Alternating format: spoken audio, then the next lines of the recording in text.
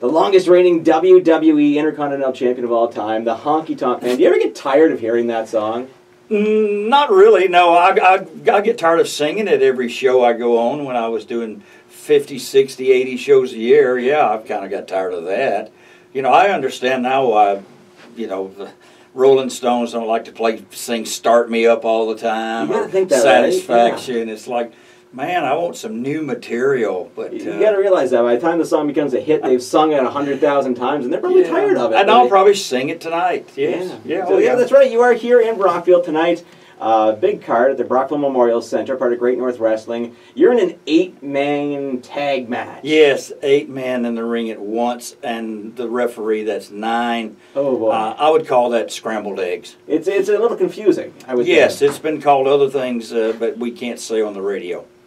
So is there really any kind of, I want to say, philosophy behind it? You just kind of wait till someone tags you and you just go, right? Yeah, there's no rhyme or reason to it, and that's what makes it interesting. Hopefully, I won't get tagged in at all, maybe. So that'll be really a nice night. You know, come out, sing the song, stand on the apron, and be a cheerleader for all the 7 other guys. I feel like you're going to get in on this one. I think they're going to want to see some shake, rattle, and roll going on.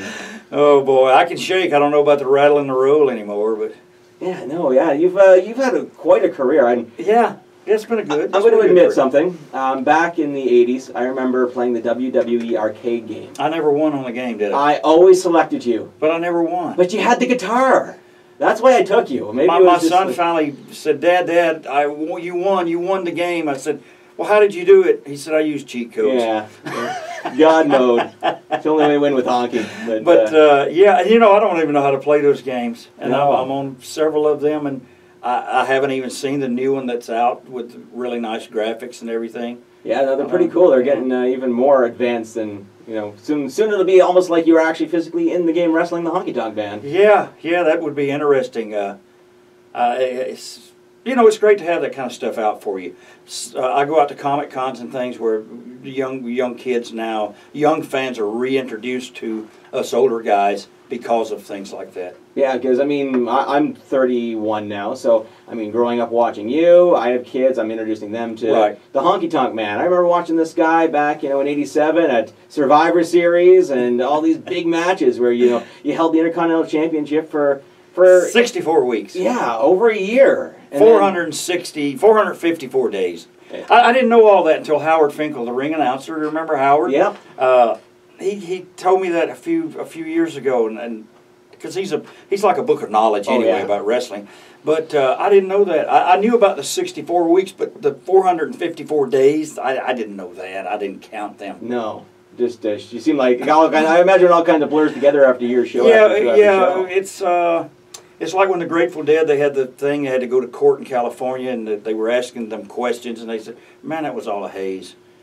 Just a haze, just show after show. And you were wrestling some of the biggest names. You were one of the biggest names at the time, as well as guys like Randy Savage and Ultimate Warrior. Macho Man, yeah. Oh, boy. And I had a DVD in my house last night. I was starting to go through them looking for stuff, and I found a match, you versus Randy Savage, where basically the Mega Powers started up. Yeah, you were part of that match. This is where the Mega Powers were born. That was one of the biggest shows, probably the biggest show as far as viewership in the history of wrestling. 35 million people watched that show that particular night.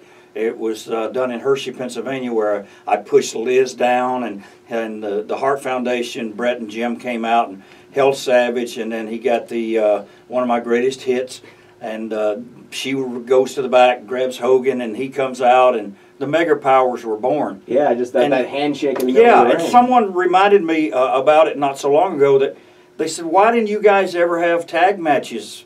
And I said, you know, we didn't.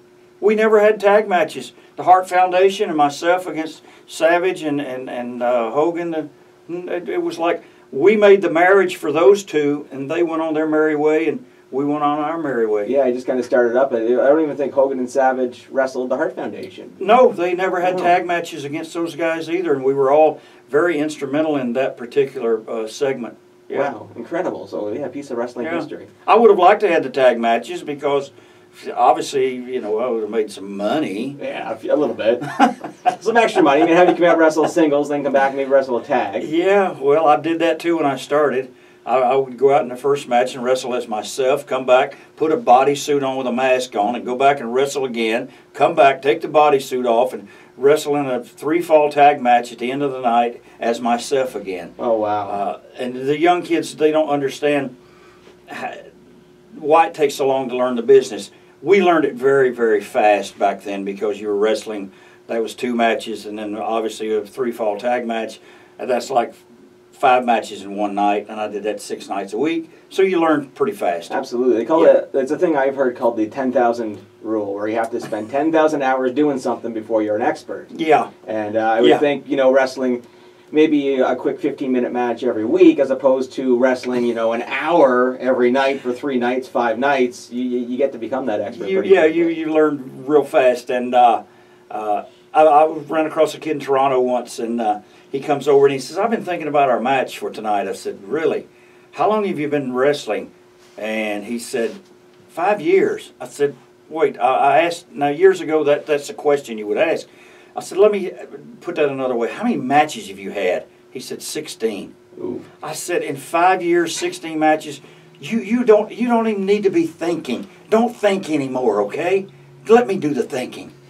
Well, he's going to think about what we're going to do. He's going to tell me what we are going to do. You just got to follow the leader. No, we are not doing anything. What you're going to do is shut up and listen. Taken to school by the Honky Tonk Man. I feel like that's going to happen tonight. Yes, absolutely. With those other guys in there, yes, somebody's going to get schooled. Yeah, I'm looking forward to that. Great show at the Brockville Memorial Center. Tickets. My lovely assistant will be there. Yes. Yes, Jinxie over there in the corner. Hello. And we're gonna be there at the show. You're gonna be off to Cowan's Dairy signing some autographs this afternoon. Yes. Down there for 12:30. So yes, be there for 12:30. So hopefully see you down there. And looking forward to a great show, Honky Tonk. Okay, thanks for having me up here on Bob. B-O-B. Oops, I spelled it backwards. Oh, it doesn't matter. Same either way. Thanks so much for coming in. Man, bye.